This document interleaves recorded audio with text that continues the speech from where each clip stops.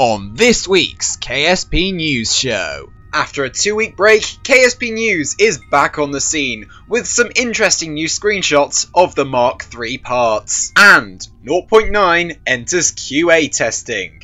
All that and more on this week's KSP News Show.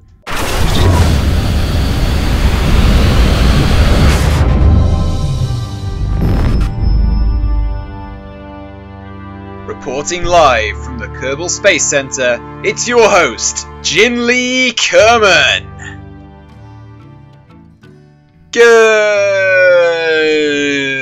morning, evening and afternoon, my fellow Kerbonauts. My name is Jinli Kerman. I am back after what seems like forever. Seriously, I've taken a two-week break from Kerbal Space Program news, and, well, it was partly because of the fact that I didn't have much time, and partly because of the fact that there really wasn't much news over the past couple of weeks. But I'm back, and we are back with a bang. Yes, that is right. Over the past week, we have had lots of information leaked about 0.9, otherwise known as 0.26, otherwise known as KSP entering beta. So let's get straight on with the first one of these stories today. Now, earlier on in the week, on the Kerbal Space Program dev blog, a load of new images were released regarding the new Mark III parts. Yes, that's right. We have some more spaceplane parts being added in 0.9.0 to replace the old, rather basic looking Mark III parts we have at the moment. I think this is a brilliant idea personally, because the Mark III parts at the moment as they stand, they just do not fit the look of the modern look of Kerbal Space Program, should I say. Kerbal Space Program has kind of moved on from them, and just the low-res texture coupled with their horrible little windows and the edginess to their entire design, it just doesn't look very well polished when standing out to the other Spaceplane Plus parts, such as, well, the Spaceplane Plus parts. So, thankfully, PorkJet and the Kerbal Space Program developers have been at it to modernise these parts, so to speak. So I'm going to overlay the images for you now. Here is the first image of the cockpit. Now, as you can see, it is very reminiscent of the Space Shuttle. I really like it, to be fair. It looks very similar to the Spaceplane Plus parts that we already have. It fits in perfectly with the sort of art style they're going for there.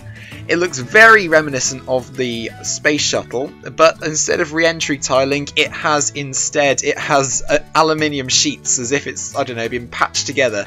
And I really like that sort of look, because it makes it feel like the Kerbals have almost sort of like, I don't know, banged it together or something like that in true Kerbal fashion, because that's what Kerbals do. Yeah, Kerbals. But moving on to the next image though, it is of all the different fuel tanks in the game. Now, we're not quite sure if this is the extensive list of all the different fuel tanks and SAS modules and stuff like that we have yet. Obviously there is a distinct lack of cargo bay in this photo. But that might still be added. We literally just don't know at the moment. Like I say, these parts have only just been modelled and tested in game. So they could still add a cargo bay, but I wouldn't count on it, because perhaps the animation and stuff like that is perhaps a little bit more complicated than us randos might think. So moving on to the next one, it's a shot of the adapters. You can see we have the normal adapters, so like the shape adapter to the 1.25 to 0.625 meter adapters. We also have this rather interestingly shaped sort of curved adapter here, with a flat ridge, but we also have a rather weird looking, and I think it's kind of ugly, a kind of weird looking sloping hunchback sort of, I don't know what to call it, it's a hunchback sort of adapter for the back. Now, I think it looks kind of awkward, that part. I don't know if when combined with other things it may look a bit less awkward than it does at the moment, but at least in its current state I think it could do with perhaps a little bit of work, a little bit of tweaking, just to make it look just perfect. And obviously we have the rest of the adapters to adapt it to the Mark II spaceplane parts, and everything is awesome. Coming on to a couple of in-game screenshots now, we have firstly one of the experimental aircraft going under re-entry, which looks very cool, I'm not going to lie about that.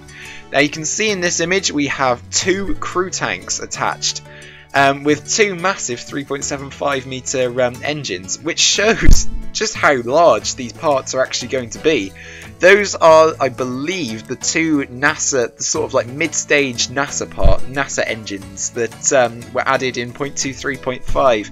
So you can kind of get a sense of scale as to how big these parts are actually going to be. I thought that they were going to be perhaps 2.5 meters, but obviously I was wrong, because these guys are huge, and I wouldn't be surprised if they were very high up the tech tree in order for you to unlock them. But finally, we come to the last 2 screenshots. We have a airliner with more of these huge crew tanks, which I'm not quite sure how many Kerbals they're going to hold. I'm gonna guess and take a stab in the dark and say maybe 8, perhaps 12. But that remains to be seen, and we will find out in the soon, very soon actually, because from what I hear, 0.9.0 is not as far away as you might think. And finally, obviously, we get a shot of an awesome looking craft in the VAB. It's a drone airliner sort of thing. It's like a very large Dream Chaser sorts of style aircraft, with another one of these huge crew tanks and a pro body attached. So overall, I really do think that these new parts just look amazing, and I honestly can't wait to see what you guys and me indeed can build with all this stuff. I know I'm not much of a builder, but I know you guys definitely are. So if you'd like to send me some, when 0.26 or 0.9.0 or whatever you want to call it releases, send me some screenshots of what you've built with the new spaceplane parts, and I will I'll maybe feature them on this show if I get enough entries in them. Leave a link in the comments to like your Inga link or something or other. You probably won't remember because this is ages away, but yeah. Moving on to the next article. So yes, on to our next news story for today, yet again on the Kerbal Space Program dev blog. This is just a really quick tip before I actually go into the story. If you're ever looking for KSP news and you want it right up to date instead of having to wait for this show every Sunday, simply follow the link I put in the description to Kerbal Space Program dev blog. They do one every single Tuesday. They do a Dev Note Tuesday every single Tuesday. I don't know how you wouldn't get that. Dev Note Tuesday, it's kind of an obvious title, but they literally go through everything that they have done in the past week, right down to like the legal stuff that they've been going through and all the QA testing and even the developers' personal lives from time to time.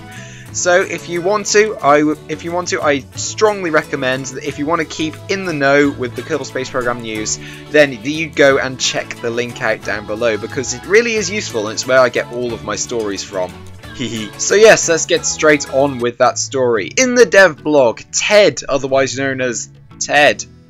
His name's Ted, everybody. He's one of the lesser known Kerbal Space Program developers, at least to my knowledge anyway. He is one of the lesser known ones. But he states, over the past week, the QA team and I have been hard at work on QA testing 0.9.0 or 0.90 or 0.9 or whatever you want to call it. I really don't like the name 0.9 or 0.90. I prefer it when they give the updates names, but they only seem to do that when it's closer to release. A lot closer than it is at the moment anyway.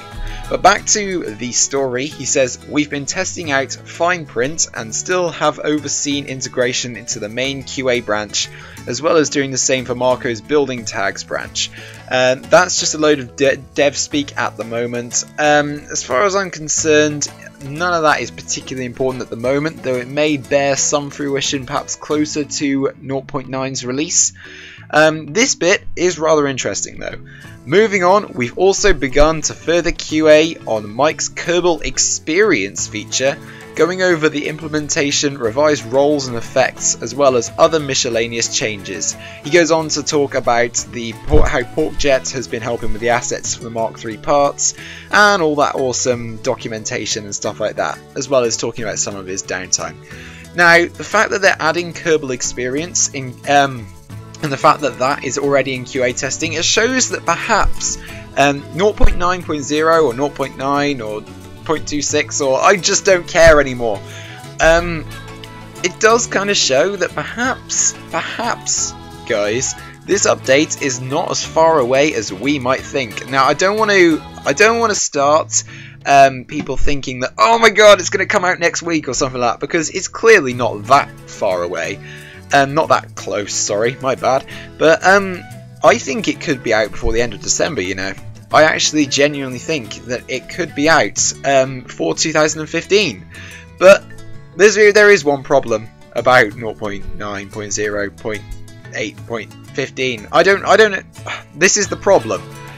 The name isn't very catchy. I don't know if it's just because we're used to, as Kerbal Space Program fans, saying 0.17 and 0. Something or other, down in the low 20s, late teens, etc, etc. I don't know if it's just because we're used to saying that, it'll take a while to get used to 0.90, but I don't particularly like that name.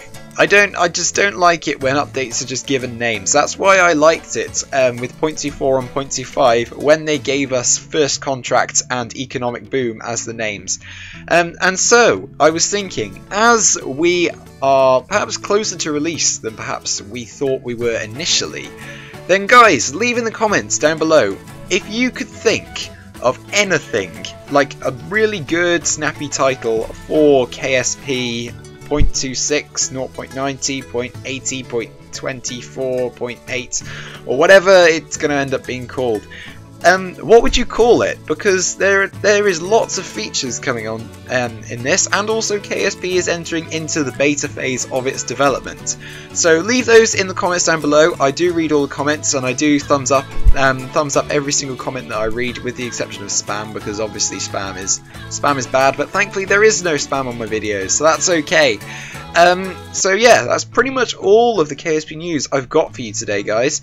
Hopefully I should be able to get back to doing these weekly, but honestly at the moment I have very little time at the moment because I'm currently studying for mock exams. But I've already said these points before in previous videos in my first part of my mission to Eve and my War Thunder video I did a couple of weeks ago. So if you want to know the full details on that, I suggest checking out the War Thunder video. But until then, guys, I will see you in the next one. This is Jinley Kerman signing off. Stay classy.